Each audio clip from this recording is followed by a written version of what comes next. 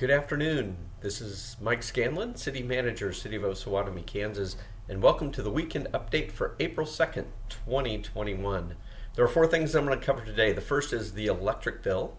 Next Thursday, we will be back before the council with the two choices that we discussed at the last meeting. The most important thing to remember is we are going to take the spike bill that we received, and instead of the resident or customer receiving it all in one bill, we are going to spread it across 36 months. And given that the interest rate we're receiving from the state of Kansas is so low, there's not a lot of interest expense when you get out into those out years. The second thing is in April, we'll start working with Architect One on our Planning Sustainable Places grant. That grant is going to allow us to rethink our downtown corridor. Citizens are going to be involved. This has got a really active citizen component. We want to make sure that we get your voice and your opinions into that plan for our downtown.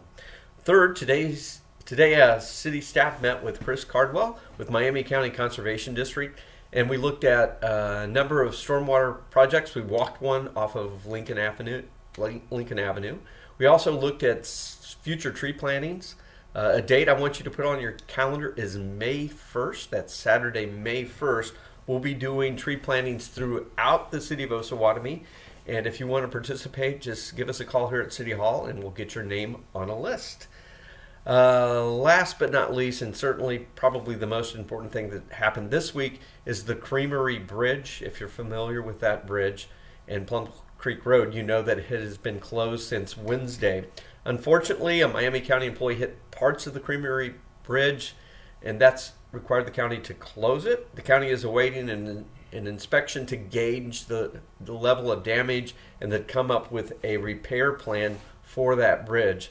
Once there's a plan to repair the bridge, and once we have a calendar that tells us how long it's going to take, we'll make sure that we get that communicated out to you in our community, and I'm sure Miami County will communicate to the rest of the unincorporated areas that use that bridge to both come and go into Osawatomie.